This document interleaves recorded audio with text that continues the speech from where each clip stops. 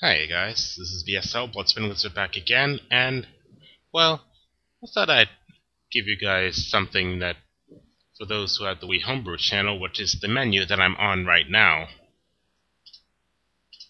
Personally, it's something I've been kind of looking for.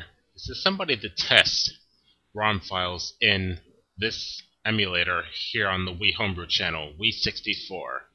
The one I'm going to be testing, first one I'm going to be testing, if I can find it, is this one, Yoshi's Story. I want to see if this by chance works, and to show you guys if it does work or not. Come on, hurry up, don't have all day.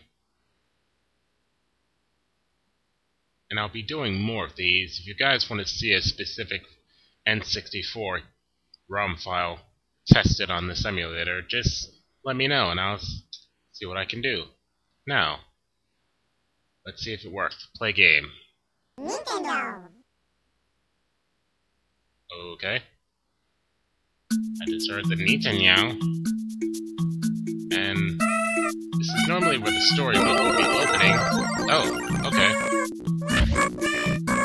This is Yoshi's Story, by the way, if you haven't figured it out. Let's go into story mode and let's see what... Oh, it is kind of going a bit slow. They're not showing the frickin' level. They're showing... Oh, okay. So I can't go to any level. Just for demonstrative purposes, I guess I'll just go to number 1 and see how much farther this is gonna go. That's where the lucky fruit thing is.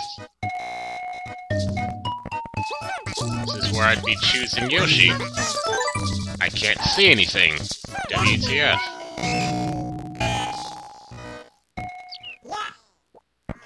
Okay. Background is flashing constantly. Moving kind of slow. I can't... Okay, this is definitely very weird, but that's the purpose of the test. To find out what ROM files actually work on Wii64. I just got some fruit. Okay, I really can't show much here. Apparently this is what happens with Yoshi's Story on Wii64. So, until next time guys, Bloodspin Lizard says goodbye.